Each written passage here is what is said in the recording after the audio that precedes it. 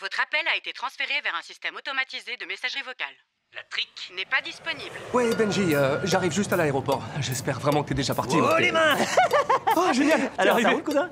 J'ai prévu la bœuf pour notre arrivée. Mais tu vas pas emmener de l'herbe en Pologne, quand même? Si, Benji. Ils en ont rien à foutre de ça, mec, je te Moi, jure. je crois au contraire qu'ils en ont quelque chose à oui. foutre.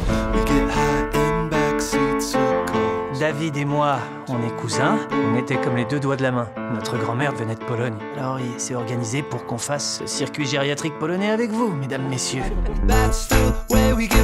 Tu sais, j'en avais tellement besoin. Je sais que c'est dur pour toi de quitter ton petit, mais... moi, j'avais pas grand-chose à foutre. Je sais que ça a été dur ces derniers mois pour toi. Je voulais te dire aussi, je sais que t'es pas le mec le plus à l'aise avec les gens et... Ah bon? Non. On y croit? Ils sont 2 fois plus grands que toi et en métal, alors. T'es sûr que tu veux pas venir? Non, c'est bon. Tu peux me prendre en photo? J'ai pensé à un truc. Marcia!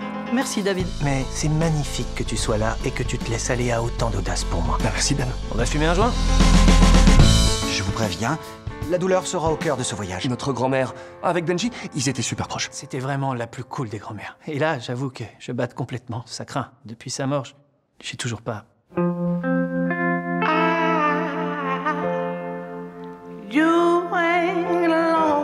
Tu repenses à ces horreurs que ta famille a vécues.